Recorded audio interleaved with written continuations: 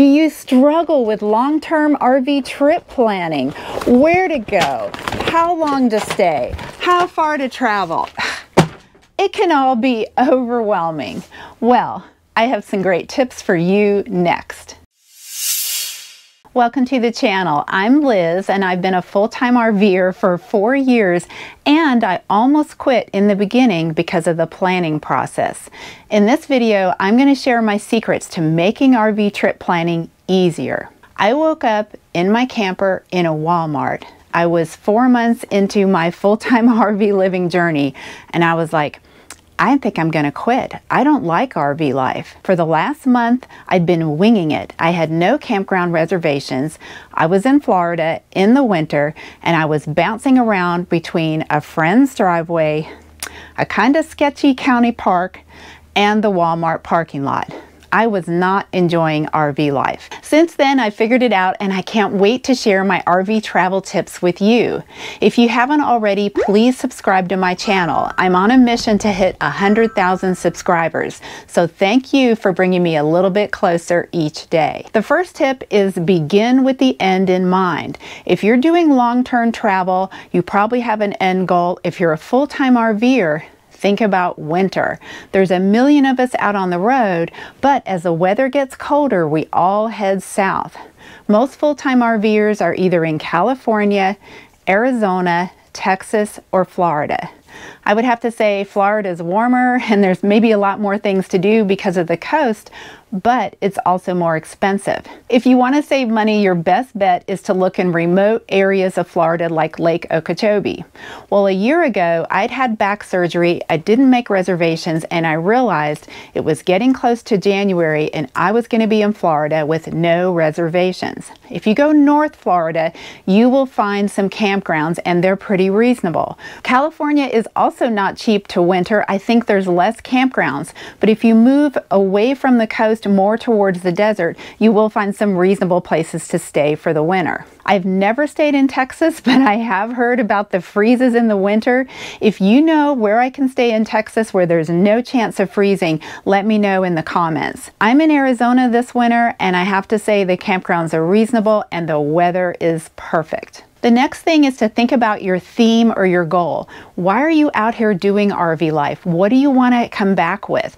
Maybe you want to see all the car museums across the US or see all the lighthouses. Well, my goal is to see all the national parks, and that really helps me with my route planning. As a matter of fact, I'm going to be in Yosemite for a month.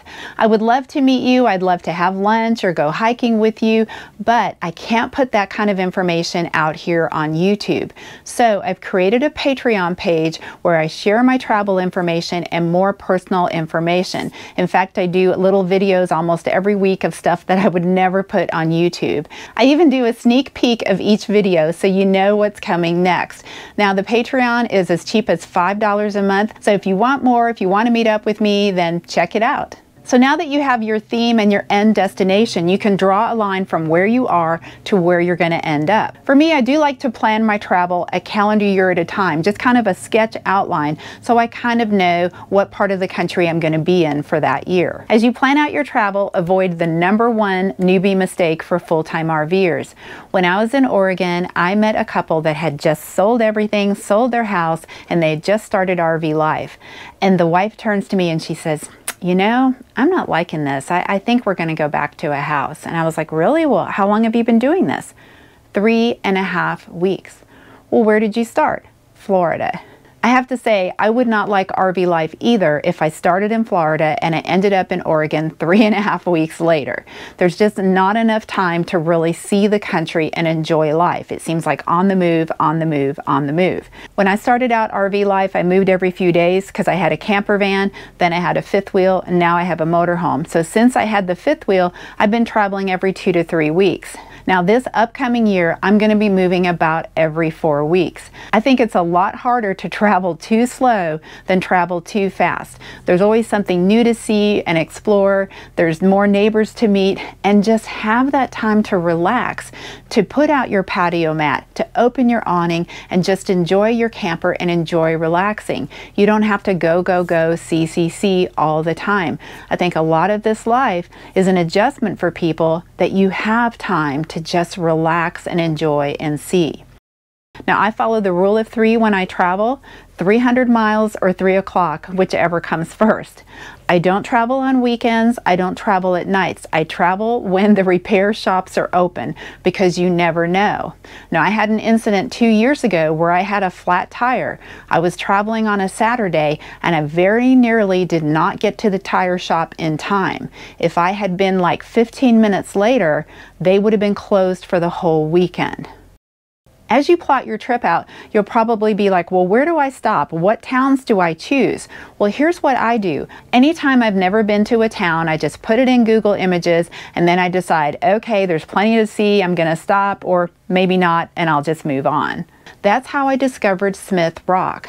I'd never been to Bend, Oregon before, so I put in Bend in Google Images, and this really cool rock formation showed up, and I saw that I could hike it, I could fly my drone over it. It looked really pretty. I also learned there's a place called Paulina Point, which was worth seeing, and the Cascade Mountains. When I first started RV trip planning, I made it so hard on myself. I used an Excel spreadsheet, and I had to do the math as to how many miles between each spot, and then I would look at the weather and try and figure out what the weather was going to be. Well, there is a great tool that will do it all for you and make it so easy. It's called RV Trip Wizard, and I've been using it for the past year. So once you know what town you want to stop in, you put that in the search bar and all the campgrounds will come up. You can change the settings so that you only have state parks, or that you only have 1,000 trails or KOAs, whatever. You can set those parameters so that you can find exactly the type of campgrounds you're looking for. Then when you click on the campground, you can see the reviews, you can see how many stars. There's images of the campground, and there's even the weather, so you can see the average temperatures for the time of year that you're going to visit. Once you make the reservation, you just add it into your trip planner. You can put in how long your camper is, how tall it is, and it will do the route planning for you.